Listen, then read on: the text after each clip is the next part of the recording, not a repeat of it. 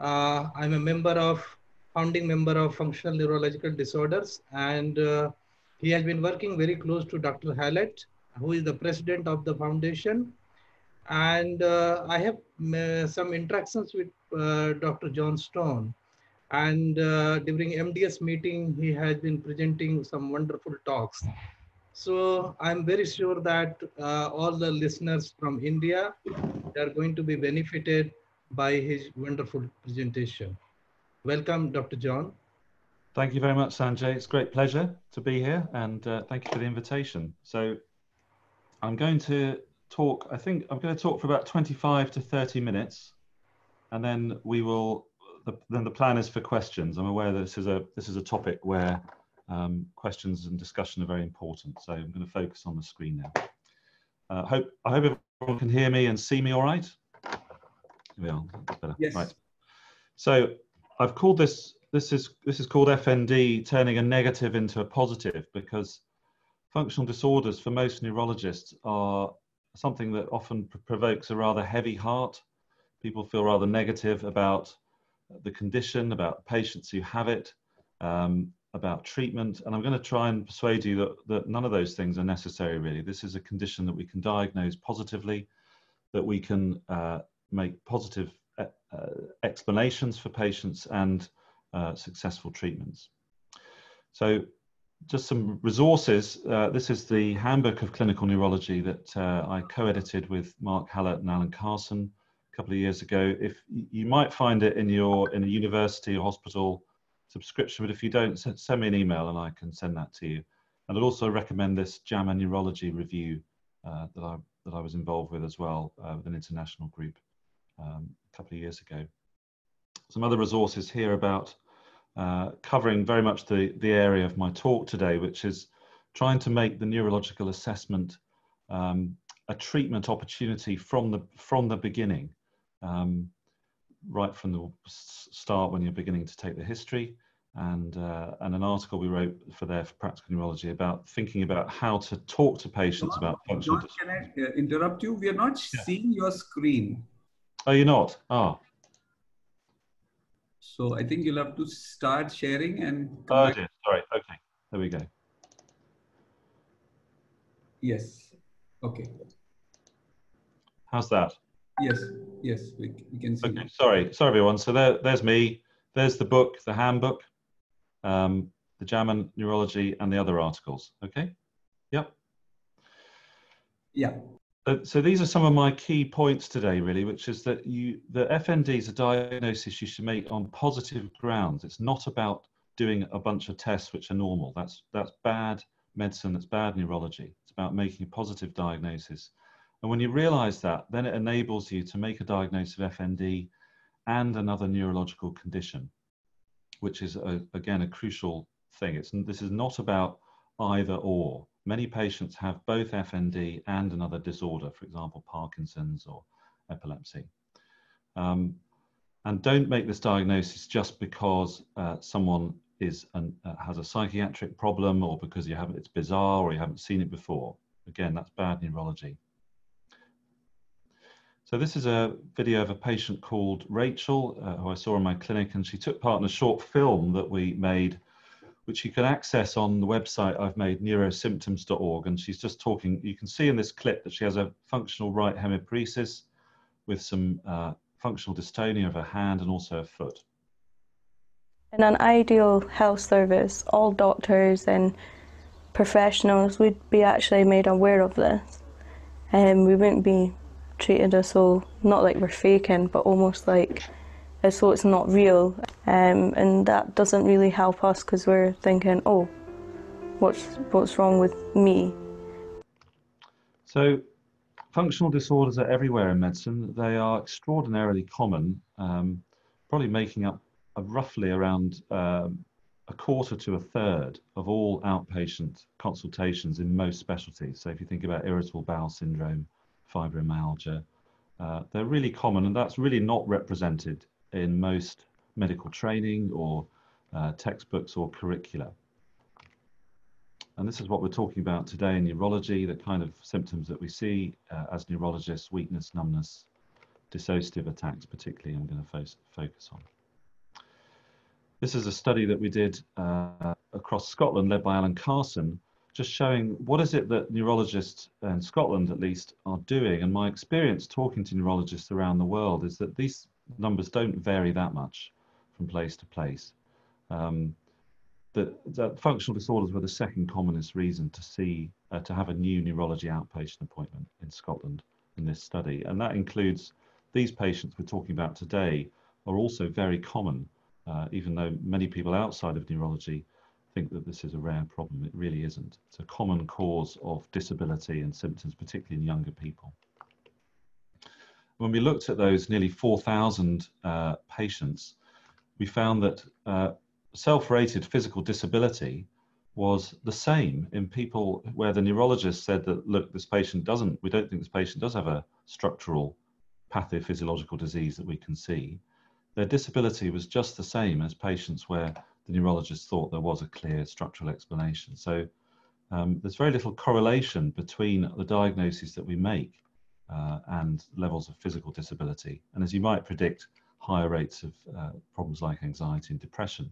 So these patients have same amounts of disability, but extra problems with anxiety and depression. The other thing that people often say is, well, okay, there's lots of these patients, but perhaps we should not worry too much about them. Perhaps we shouldn't medicalize them. Perhaps they'll get better if we ignore them. And what these studies have shown is that simply is not the case. These patients who present to us with functional motor disorders tend to have symptoms that last for a long time. So we recently did a study in Edinburgh over 14 years and found that 80% of patients presenting with functional limb weakness still had symptoms 14 years later. They still had the symptom of weakness.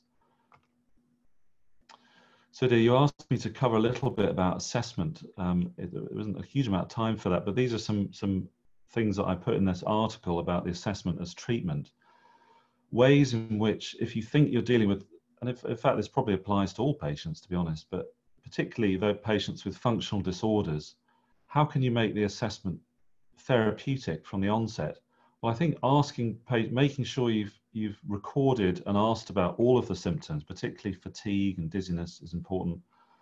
Thinking about mechanism, particularly as neurologists, thinking about why has this patient got a weak leg, or why are they having seizures? Thinking about that a bit more than what sort of vulnerabilities does this patient have, which I think can wait for later on. Why is the patient seeing you now? What do they think is wrong? What kind of experiences have they had with doctors before you?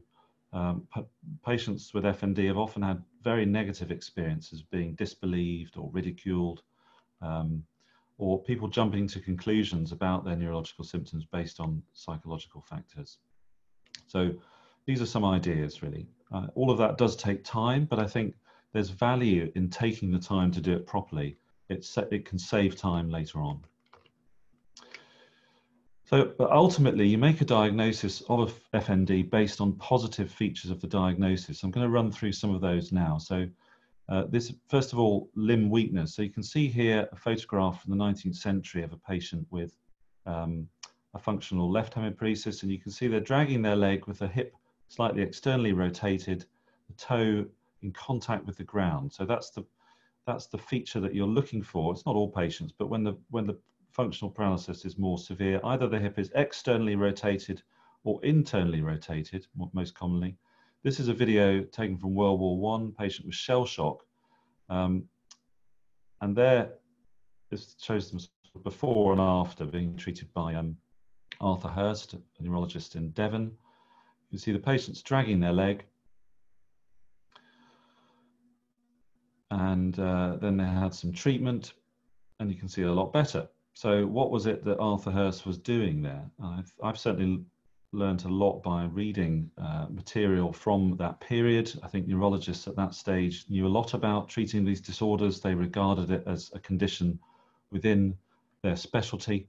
Shortly after that, that changed, and it became a condition that neurologists felt, well, this is nothing to do with us. The patient just needs to see a psychiatrist. So I think I would argue that we should be returning to a situation where neurologists take ownership for this interesting problem. This is Rachel again. She's got I'm showing here a hip abductor sign of functional leg weakness. So she's got right-sided weakness, and I'm testing. This is something you can do with a patient sitting down, demonstrate to relatives.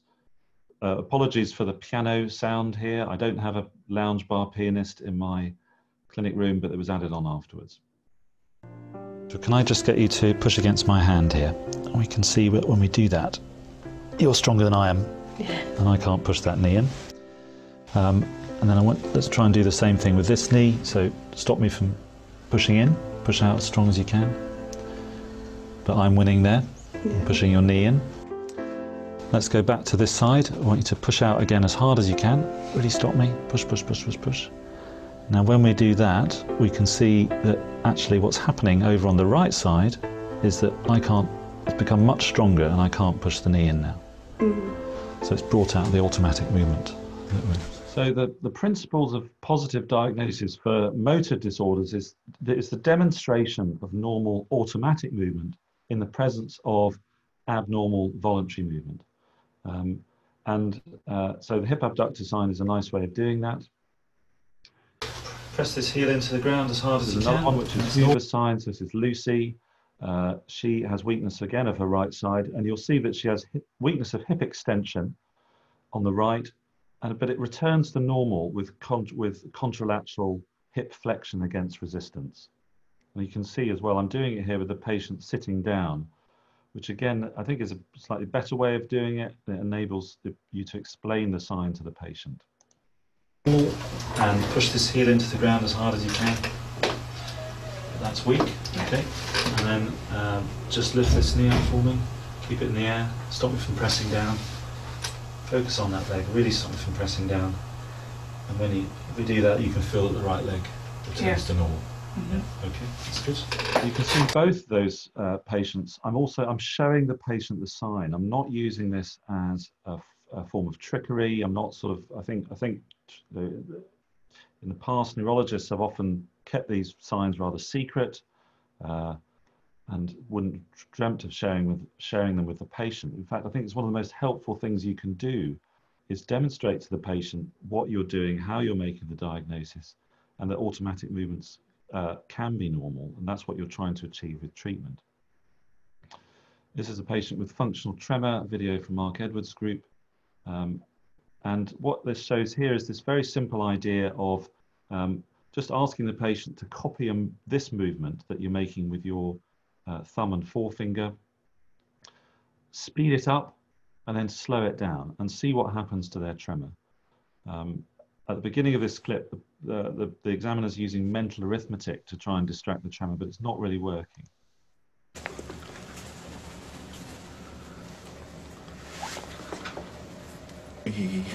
86, 79, 72.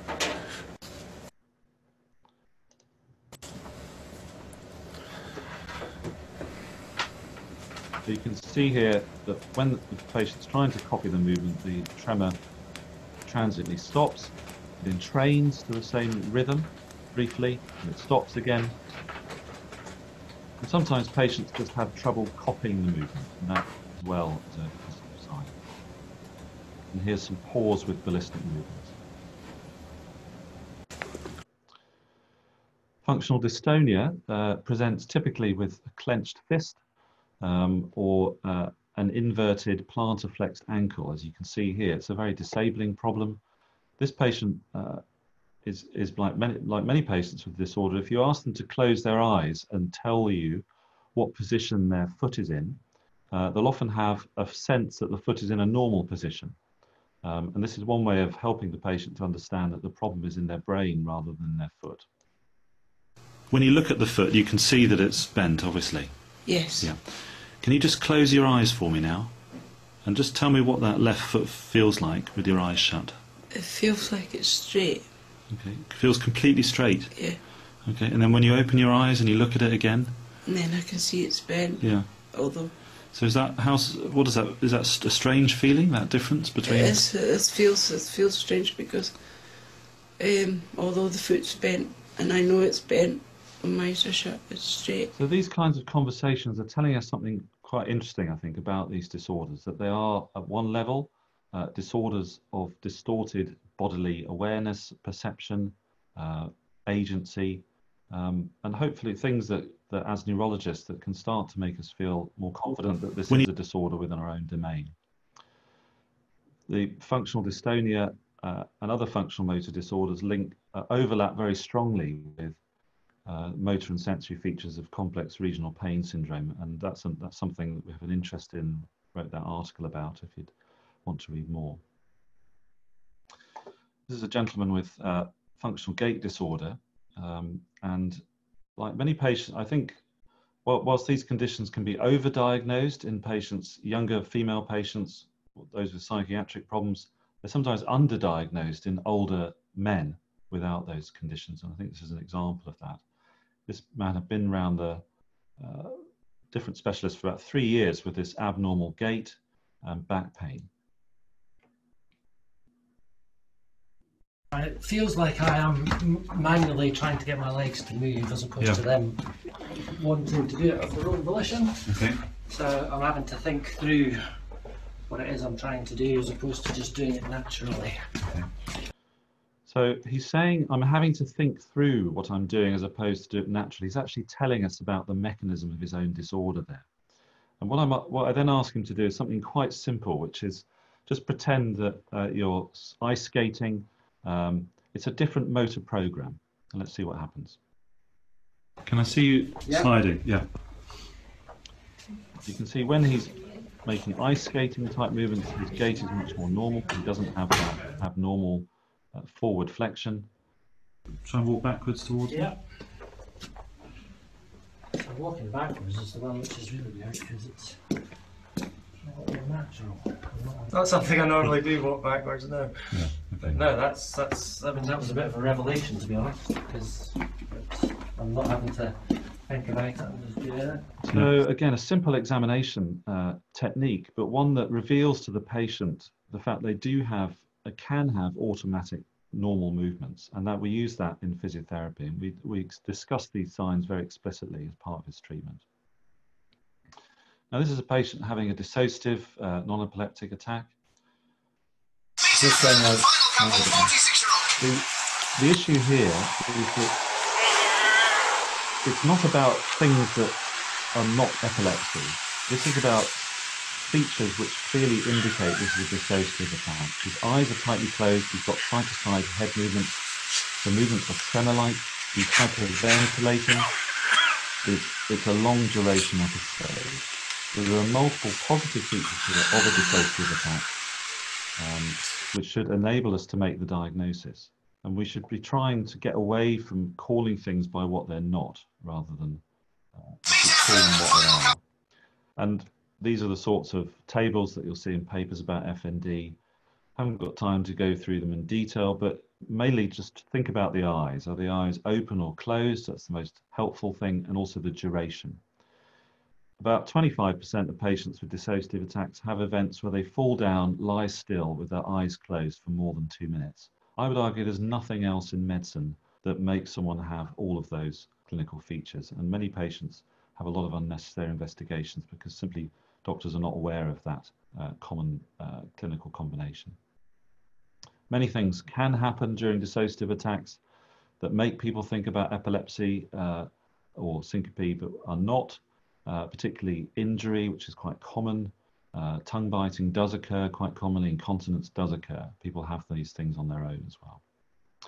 So just a few minutes on what's going on in these patients. How are they developing these symptoms? Well, there are plenty of functional imaging studies now showing that there are changes in these patients' brains that are different to patients who are pretending to have these symptoms. So this is one of the nicest ones, I think, from Mark Hallett's group, showing hypoactivation in the right temporoparietal junction, which is a node in a network involved in agency. So this suggests that, yes, the patient's using their voluntary movement system, but the brain scans are telling us what the patient's telling us, which is it doesn't feel like them that's doing it. There's a loss of agency over the movement. This is a patient who has recurrent functional hemiparesis. I can hear you saying things, but they just seem... And what she's talking about here is the episodic sensation of dissociation, the feeling of being spaced out, not with it, a sort of out-of-body experience. And this is a very helpful clinical thing to look for, and one that can help you explain the mechanism back to their patient. So every time she got this functional hemiparesis, she would experience this out-of-body feeling, and then I can explain back to her, well, what's happening is you're having an out-of-body experience, and only half of your body is coming back. These are ways that we can start to make sense of our patient's symptoms. You're just going over my head. I wanted to answer you, but couldn't really answer you. Yeah. I just felt you were distance. I would look carefully. Yeah, that's a very good. And help patients with it, because they have trouble explaining it. They're worried about talking about it because it sounds a bit mad, but it's not mad. Oliver Sacks, I would argue, also had functional paralysis, and he had it after a very common scenario, which is after a physical injury.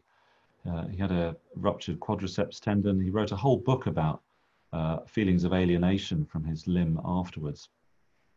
Lovely description here of how his limb did not feel like his. It felt alien and incomprehensible, not part of me, even though he knew it was part of him. And this is the kind of experience that patients with functional paralysis have. So, but why do people get this? Well, lots of reasons, and this is a sort of typical biopsychosocial model. What we need to do with this, however, is to be able to say, recognize that there are patients in whom psychological factors are relevant, that they've had adverse experience, they've had experiences that make them prone to dissociation or anxiety. And we've shown that in a Lancet review here, looking at adverse experience, although the rates of those things are similar really to depression and anxiety, and that there are plenty of patients who have not had those experiences. So look for it at some point, perhaps not the first time you meet a patient, but don't insist on it. Many people have not had these experiences, and it's actually really unhelpful and traumatic to insist that they must have done. So it's a bit like looking for when someone's had a stroke, you might ask them about smoking, but if they tell you that they're not a smoker, don't go on about it. Accept what the patient tells you. It's a risk factor, not the cause. And in fact, having another neurological condition is probably just as important in terms of risk factors as psychological factors. And there are patients, like the gentleman I showed you with the gait disorder, where there really was no psychological or psychosocial factor going on. So I'm aware of time here, and I want to get to treatment, so I'm going to skip past this. You can maybe look at this on the video. But so we have models now of how we can bring together etiology and mechanism. Thinking about predisposing factors, thinking about triggering events, often physical triggering events. Depression, anxiety are comorbidities. They're not part of the disorder.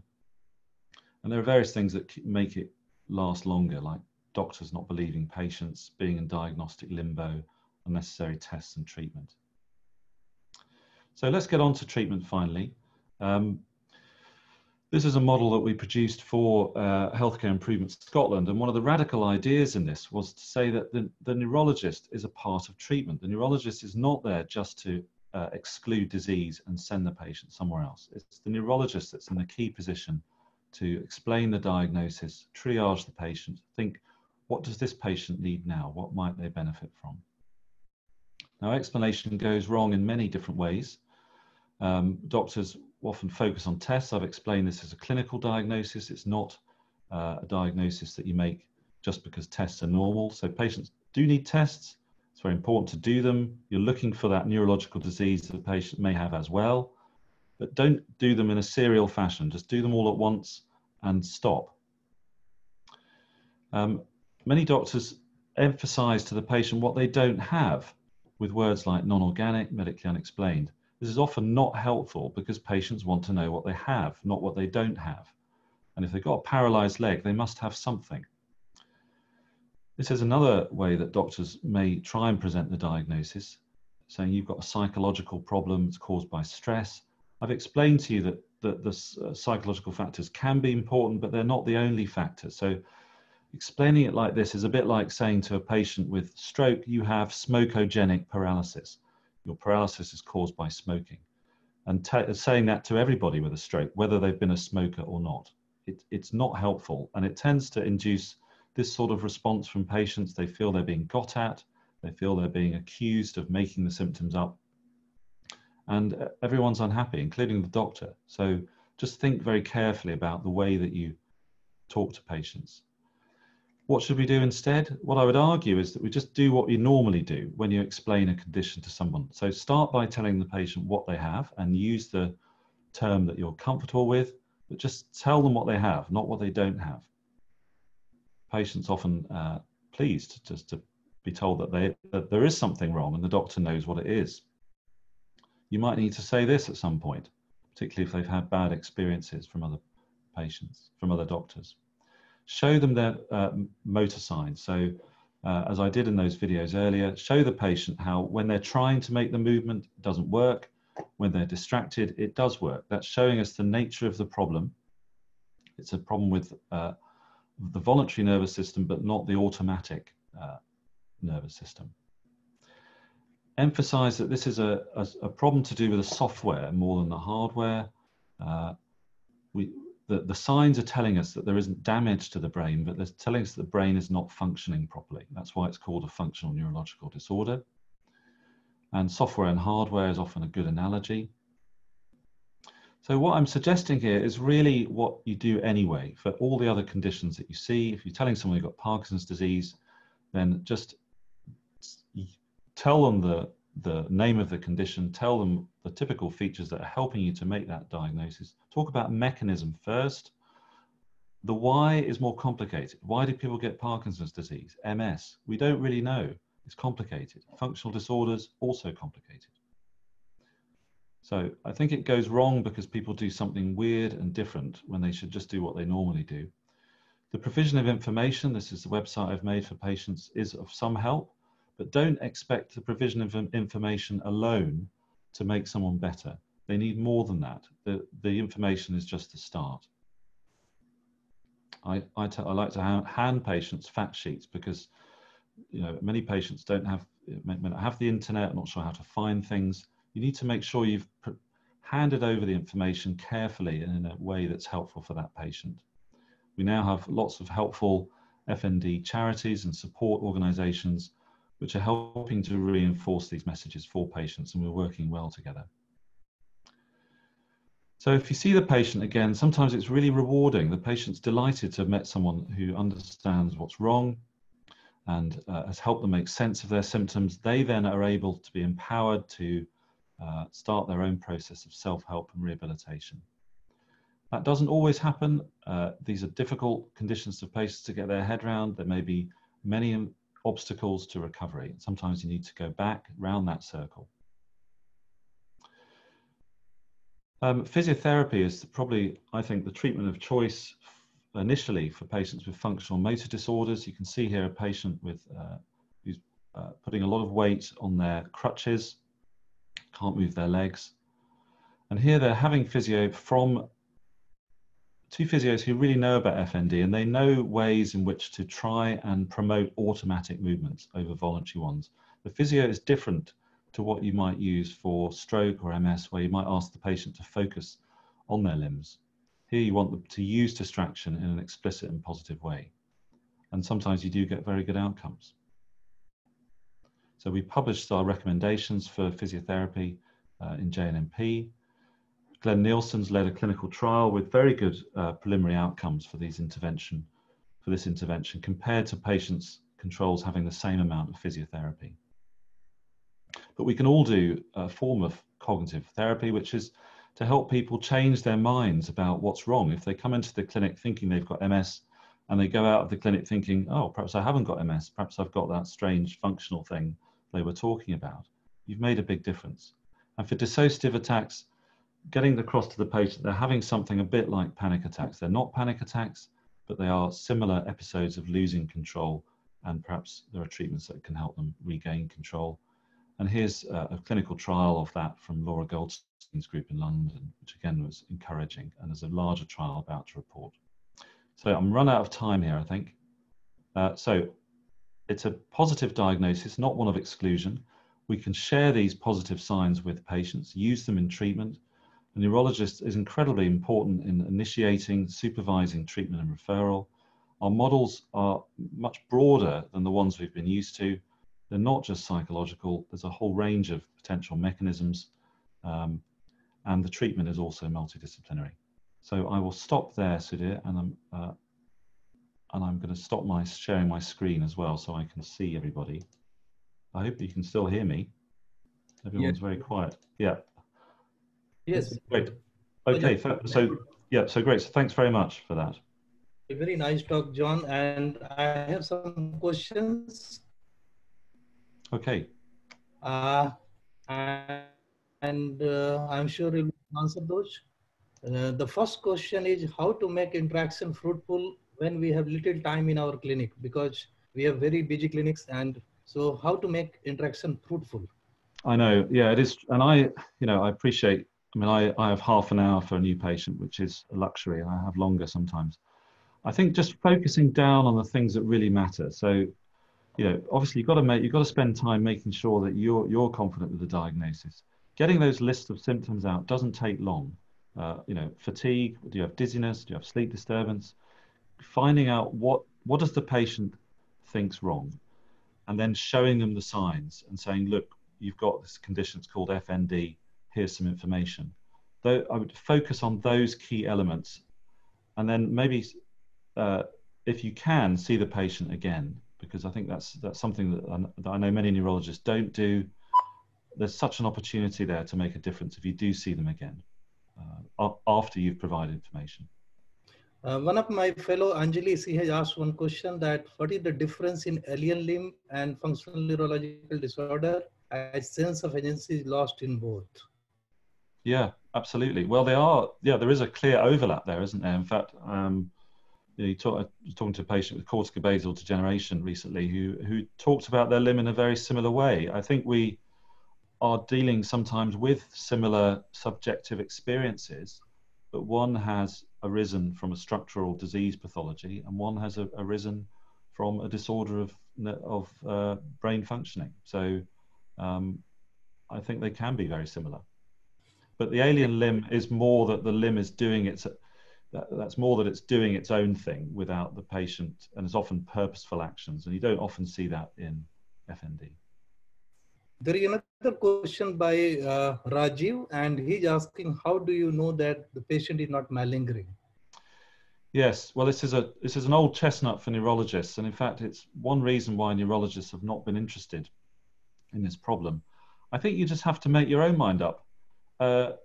Assuming that patients with FND are malingering is a good way for neurologists to not feel bad about this problem, or not feel bad about the fact they're not very good at dealing with it. So I would challenge your people, to think about that yourself. Are you using the excuse of malingering because this is a problem that you find hard to deal with? I think most people who work in this field do not think these patients are malingering. It simply wouldn't make sense of the very large numbers of patients that we see, all presenting with similar presentations.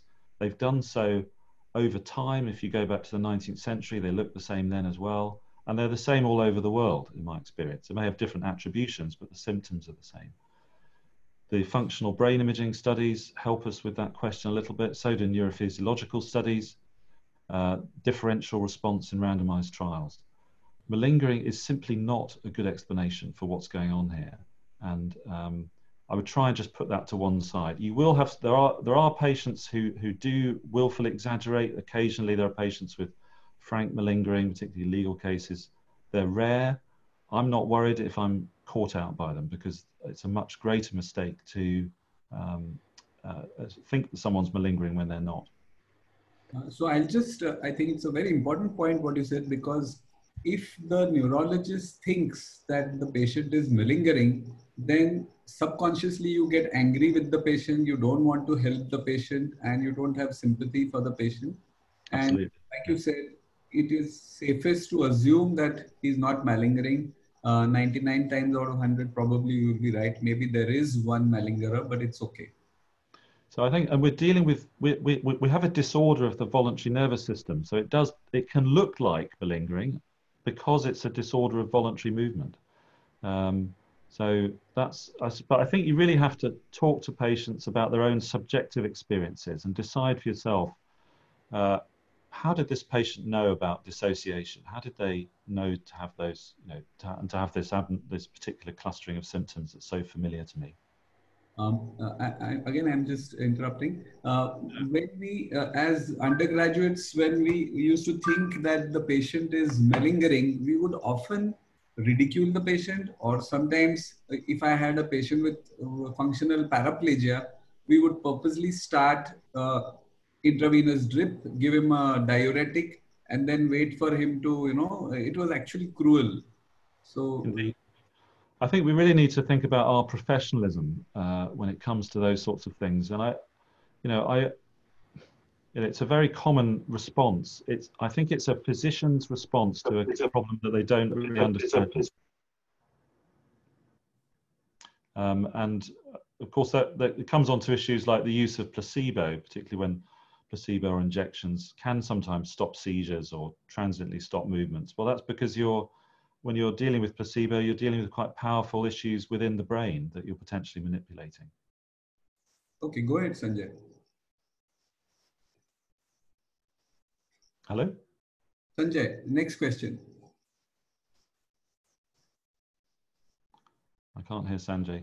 Okay, yes, Sanjay, you can ask the question.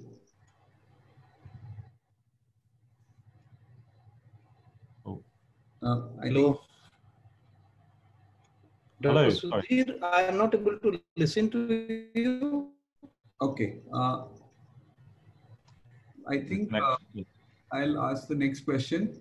What are the red flags that psychologists should look out for during treatment? When should we send the patient back to the neurologist for further evaluation and or treatment? So this is asked by a psychologist.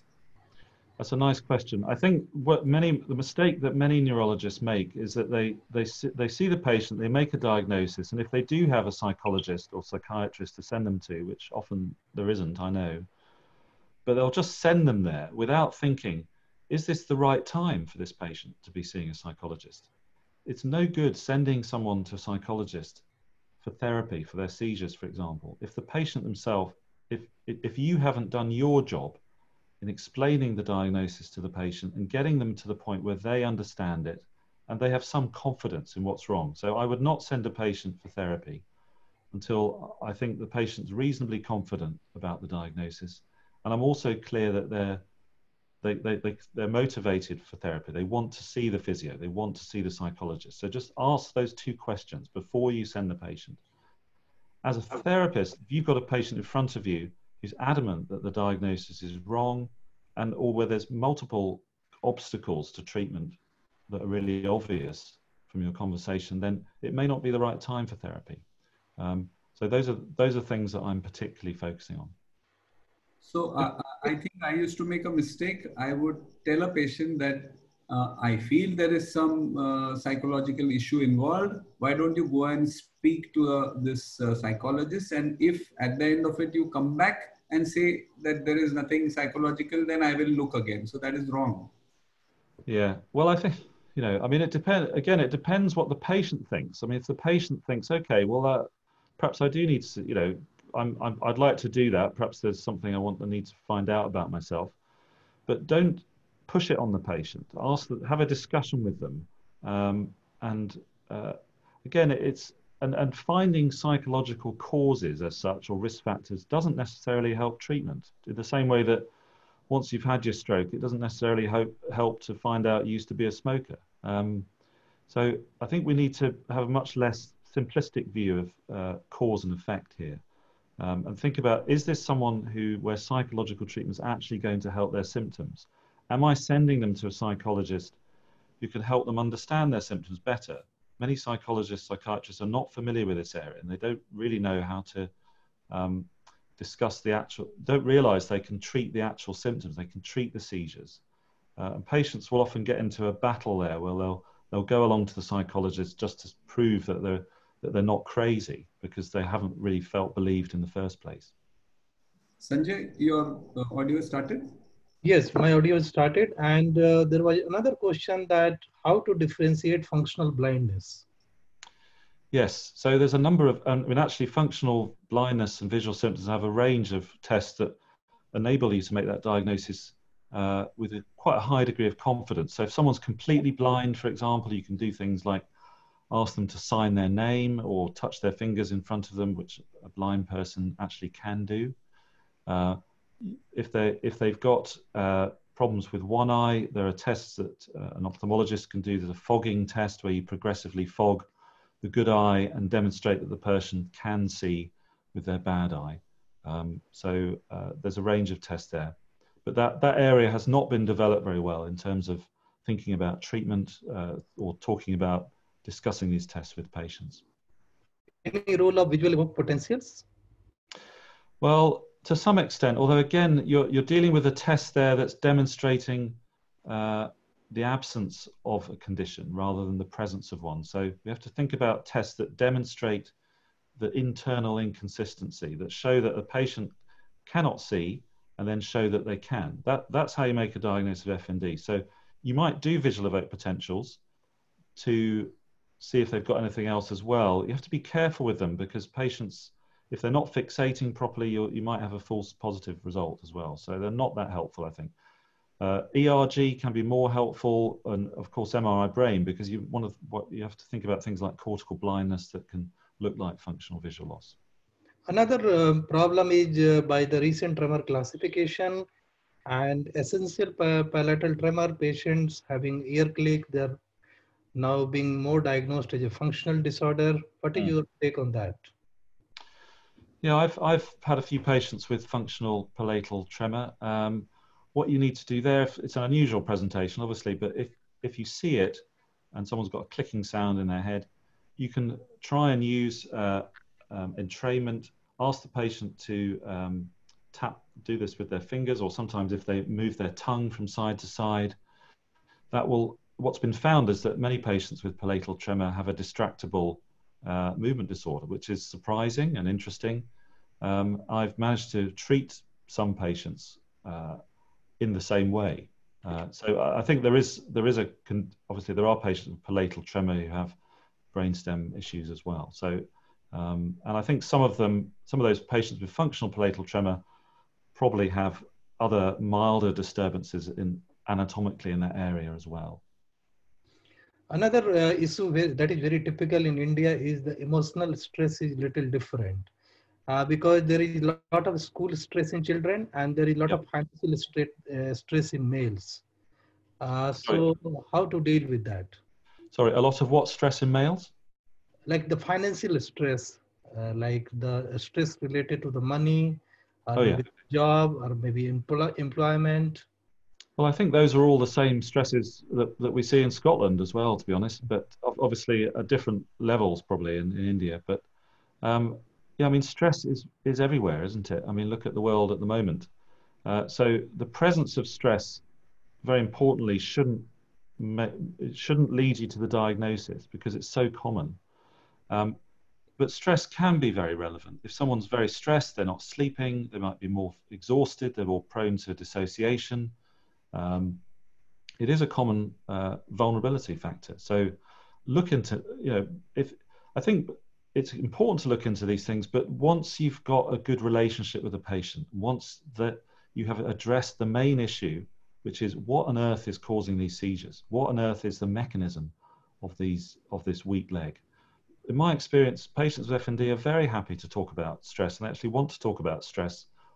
But once you've got past that level and not jumping into that as an initial cause, because for the patient, that's simply, how does bullying at school make my leg weak? You need to sort of join that gap somehow.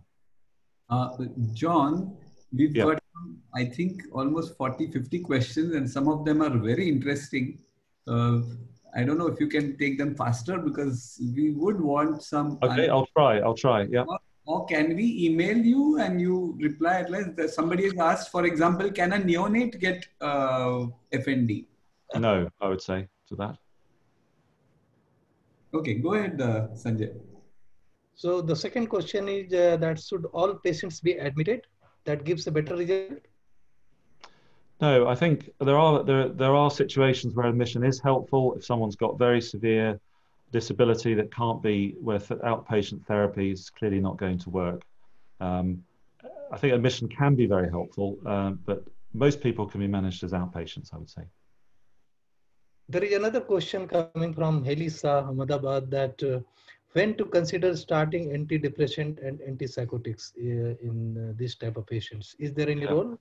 Antipsychotics, hardly ever. There's a very little overlap, I think, between psychosis and FND. I think there are interesting reasons for that.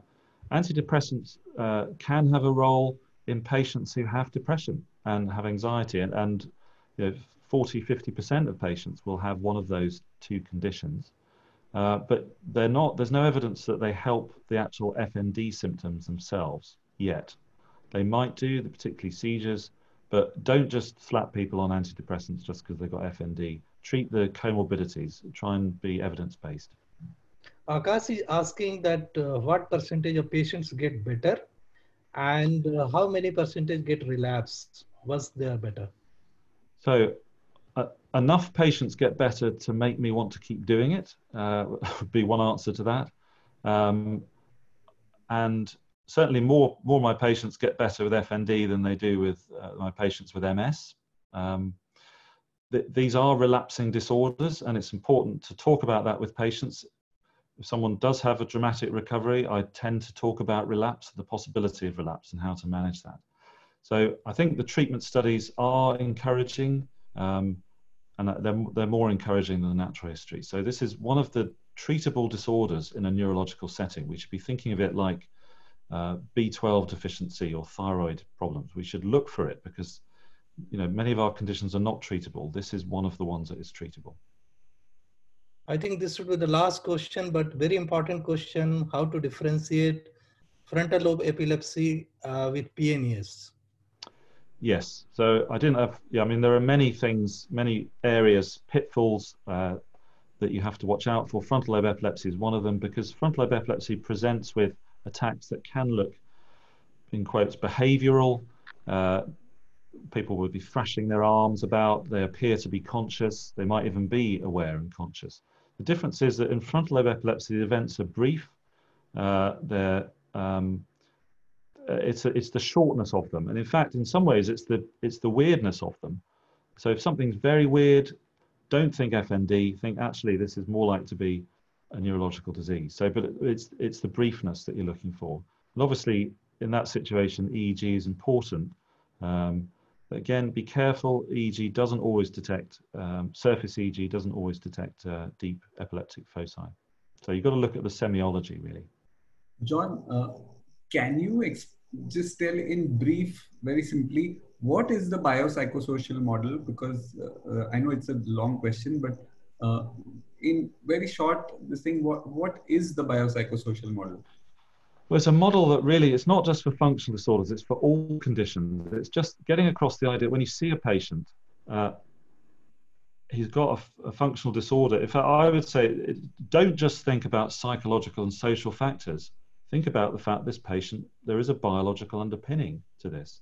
And in FND, that's commonly the triggering of these symptoms by comorbid neurological conditions like migraine. But it's also thinking about realizing that this is a disorder that you can think of at the level of the brain, and there's a model whereby that works. There's also, it's a disorder where psychological models are also relevant. So we have to think about this condition at multiple perspectives and hold those perspectives together at the same time. It's very tempting for people to say, oh, well, it's all a brain, it's all going on in the brain, without saying this is all, but this is also a condition of the person who has it. So it's putting those things together, keeping perspectives. It's not an easy thing to do, and it goes against rather dualistic ways that we think about medicine in the world. You know, the brain is not divided into neurology and psychiatry. It's all one thing. I know it is getting late, but there's one more question I want to ask you, and that is about secondary gain. Somebody is asking me, asking you, how, when you find a patient who is obviously resisting, you feel he's resisting getting better and wants to keep getting what we call the secondary gain. How do you handle this situation? Well, this is a similar answer to the malingering thing, really. Again, I think secondary gain does occur in FND, but it also occurs in other conditions. When we see it in, if someone has, if someone's paraplegic and they become a Paralympian, would you regard that as, or look at that patient, they are getting benefit from being disabled? We don't look at it that way. We think we admire that patient for making the best of their disability. I don't think there's any clear evidence of that there is more secondary gain in FND than there is for other neurological conditions. Again, it's another way that neurologists have tried to deal with a problem that they're uncomfortable with. Yes, there are patients where there are major obstacles to recovery. It might be in a legal case. They might hate their job. Their family, wife might have left their job to look after them, and it's very difficult to change things around again.